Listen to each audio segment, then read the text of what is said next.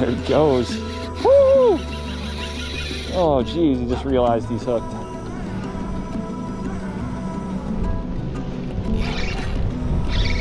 There he is. Oh my God.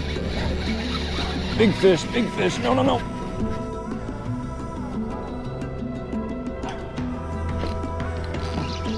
There he is. Good fish here. Good fish here. Finally.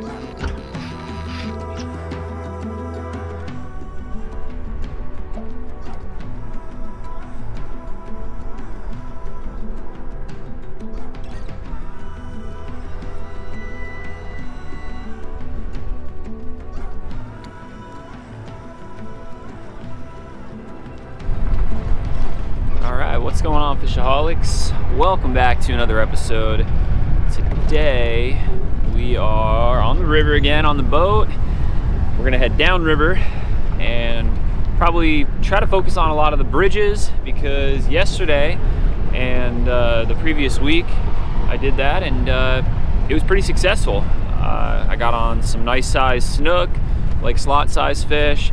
Also got a 37-inch redfish last week, and then I picked my dad up down by Jensen Beach, Stewart Causeway yesterday. Like when I was I launched here and I fished my way down that in that direction, and I gave him a call, picked him up, and then we hit another spot, and he actually got a nice slot size snook, smaller one, and then he got his first ever redfish that was 31 inches. So. It's pretty cool that it seems like there's some decent sized redfish in somewhat of good numbers in the area right now, and we can get them on artificials, which is cool, because both those redfish that I caught and then the one that he caught were on just an artificial shrimp like this one here.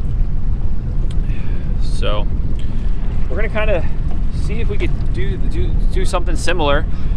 Maybe we'll get lucky and also find some black drum, or some Jack Crevalle, southern kingfish, tarpon. Yeah, I'm just excited to be out. It's supposed to be a nice day. It's a little overcast, as you can see, but it's supposed to kind of burn off, and hopefully the fish are biting. So stay tuned. I'll see you at our first spot.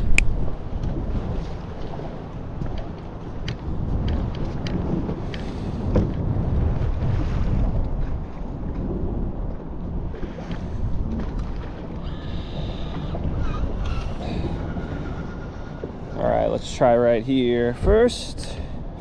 Right now it's the very, very end of the incoming tide, and I'm not sure if this spot is going to be good because of how little current we have, but oh, maybe we'll get lucky.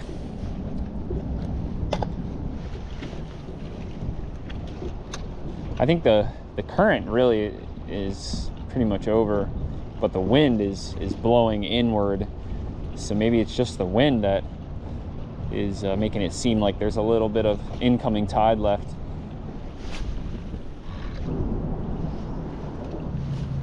All right, sadly not much happening here at this first spot, and we killed probably about like an hour here, but that's okay because we had like very little to no incoming current, and then we went through slack water, and now the tide just started going out. So I think our next spot will be much better on the outgoing tide, so let's get to it.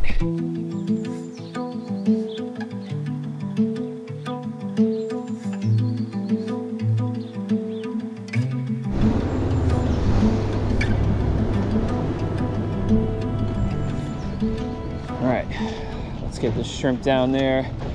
The water's murky, really murky, which is actually perfect. Like, I love fishing this spot when the water is dirty.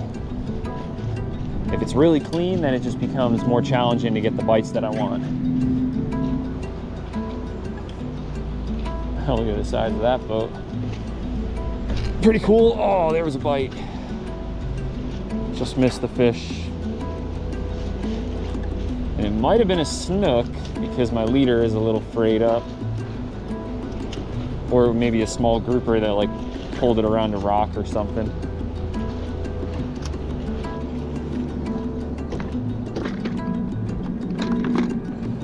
Let's try this little 3-inch swim bait.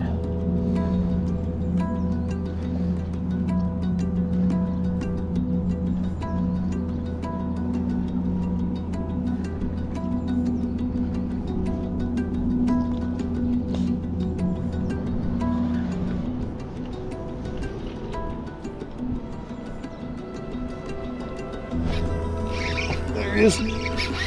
Nope. Big fish. Big fish here. Oh God. I think it's a big jack crevalle. Oh man. I saw its tail when it came up, and I think it might be a big jack. Like not big, but maybe something like 20 pounds.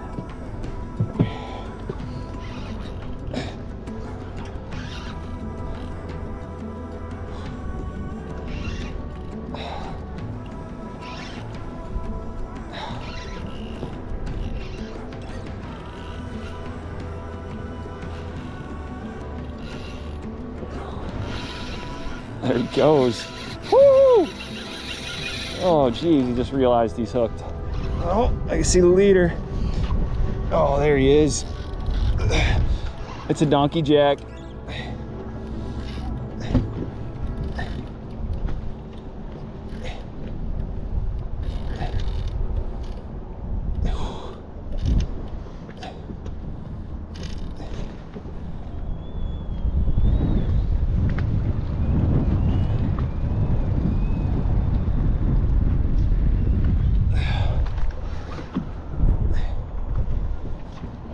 Oh no, that was it.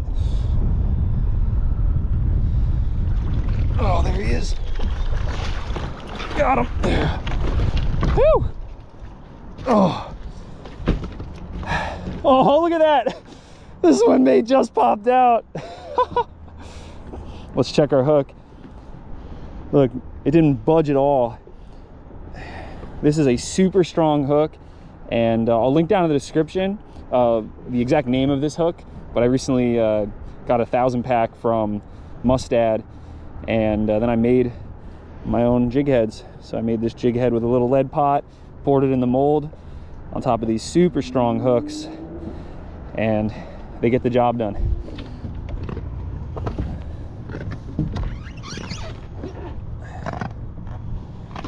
All right, let's get a quick measure on him. He's just shy of like 37 inches. All right, guys, we'll get a quick weight on him. Just about 18 pounds.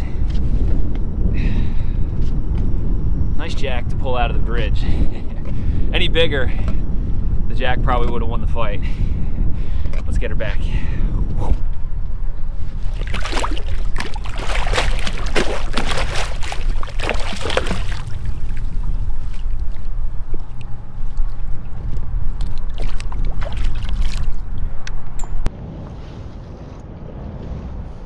All right, let's get back down there. That was super fun. I'm glad I switched to the swim bait. Although I'm sure that the shrimp would have worked. I'm sure, like maybe a school of jacks just happened to swim by when I threw the swim bait out there. So if I kept going with the shrimp, I'm sure one of them would have whacked it. But, you know, it was perfect timing, I guess. Who knows? Maybe they wouldn't have. So that fish loved the look of this little swim bait swinging in the current, and he crushed it. So we'll take some more casts with this and see what happens. Maybe try the shrimp one more time, and if no other fish, then we'll probably move to another spot.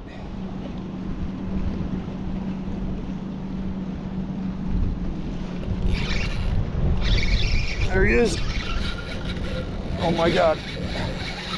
Big fish, big fish. No, no, no. Oh shit. I couldn't stop that one. Dang, son.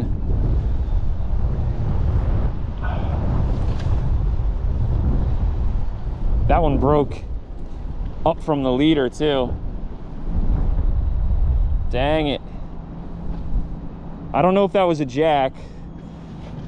When it came up, I saw its tail briefly, and believe it or not, I kind of thought it looked like a redfish.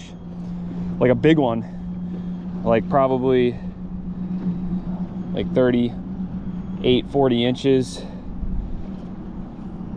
But it was kind of pulling real hard like a jack. Like I couldn't stop it at one bit.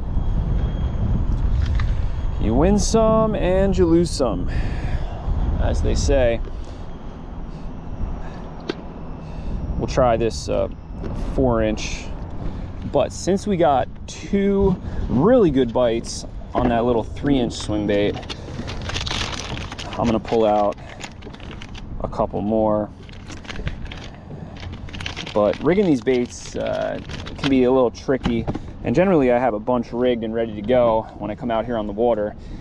But see how I have some super Gorilla Glue here?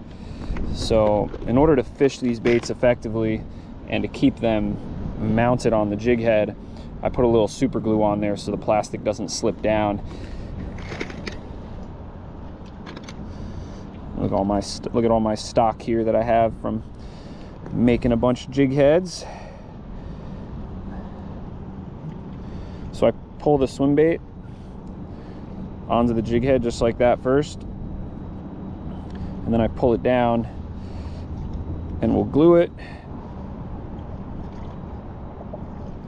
There we go, perfect. Now I just gotta set this somewhere to dry where it won't get glued to anything.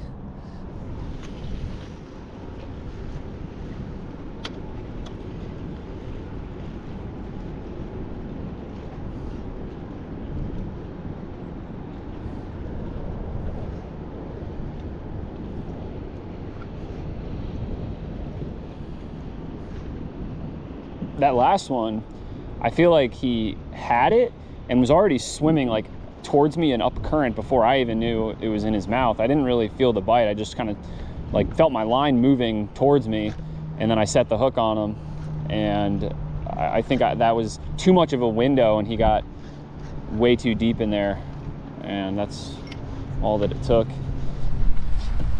All right, sadly, the bite is kind of non-existent here right now, so I'm gonna take a little break and have some spaghetti and meatballs actually for lunch, courtesy of my wife Karina, because she got me this cool little food thermos so I can bring some hot food with me out here on the water. So we're gonna devour this little bit of lunch that I have, and then I think we'll take a run down to the inlet just to check it out, and then maybe another bridge, and try and make the most of this outgoing tide that I have right now, because I feel like the next 2 spots could be good with this outgoing water. And also right now it's a new moon, so this current's gonna be running harder and longer than it would during a smaller moon phase. Oh yeah, that's good.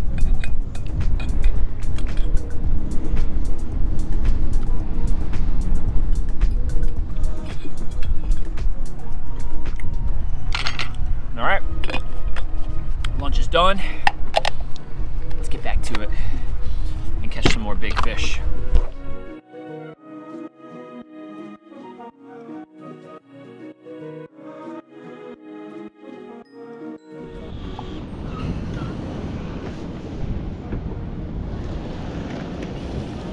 All right, let's start out with this shrimp here first. This looks really good. Maybe we can pull a redfish off these rocks here. And I got the trolley on spot lock, but I left the engine running just because of that turbulent water back there. In case the trolley fails on us, I want to be able to zip out of here quick.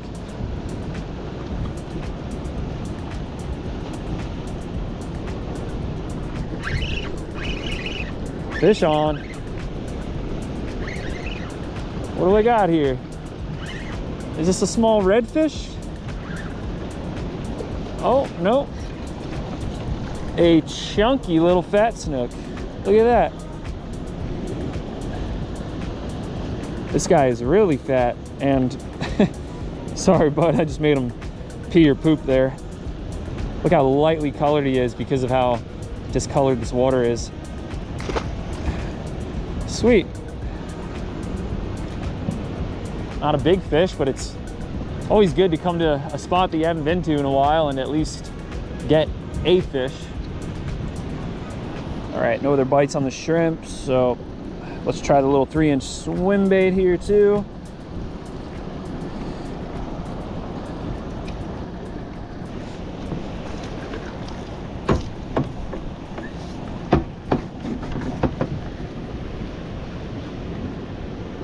perfect. There's got to be like a nice redfish here, or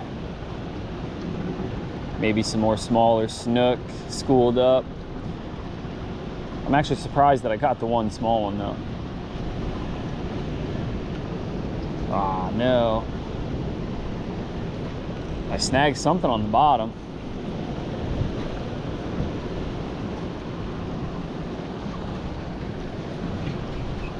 I just broke it off because I didn't want to move spots to get closer. But that kind of sucked. One cast with that 3-inch swim bait. All right, I put on a fresh 50-pound fluoro leader. Next, let's try this little vibe. Although I'm not going to cast where I just casted that little swim bait. Otherwise, we'll probably lose this instantly.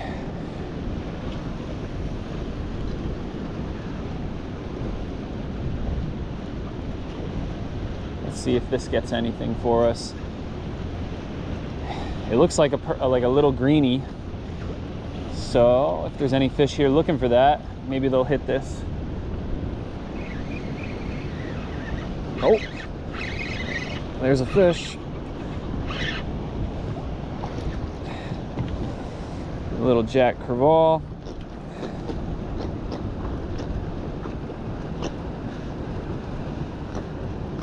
The first one we got today could eat this one.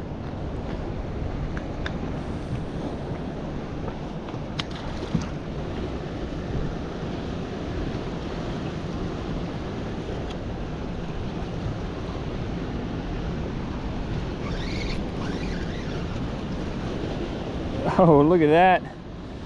Interesting fish.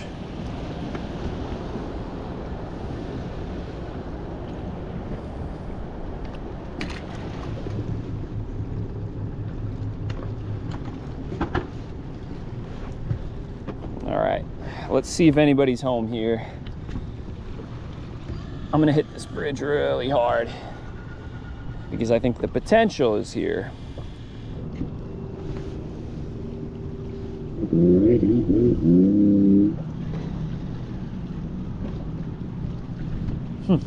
Nothing on the swim bait. So let's try the shrimp. All right, well, sadly, it looks like the current is starting to slack up. So that means we might go a while before our next bite, unless we get extremely lucky to get a couple bites while there's no current. And I'll probably fish kind of mediocre through the slack tide. Like, I'll take some breaks, drink some water, eat some snacks, and and I'm just gonna wait until the current starts coming in, and then I'll get back to seriously fishing.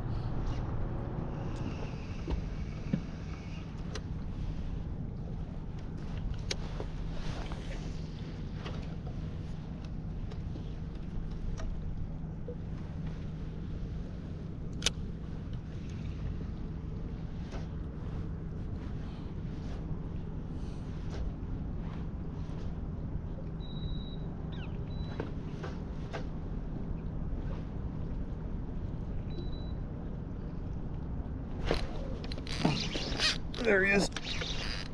Oh, good fish here. Good fish here. Finally. Oh, man. Nope. Get out of there. Oh.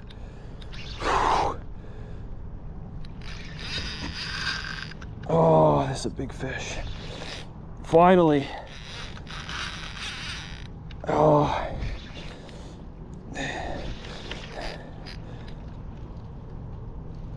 Oh, it's a redfish! Whew! That's what I'm talking about. Finally. We had to work hard, really hard, for this one last nice fish. Yeah. Whew. That's what I'm talking about right there. Beautiful redfish. All right, let's get him on the boga. Oh God, he's a wild one. Whew. Look at that. He crushed the Savage Gear shrimp. That's what I'm talking about. Oh, that is a thick redfish. And this one is just about 33 inches. And look at that tail. She's got the typical redfish spot right there. But then she's got one nice one right on the middle of her tail there.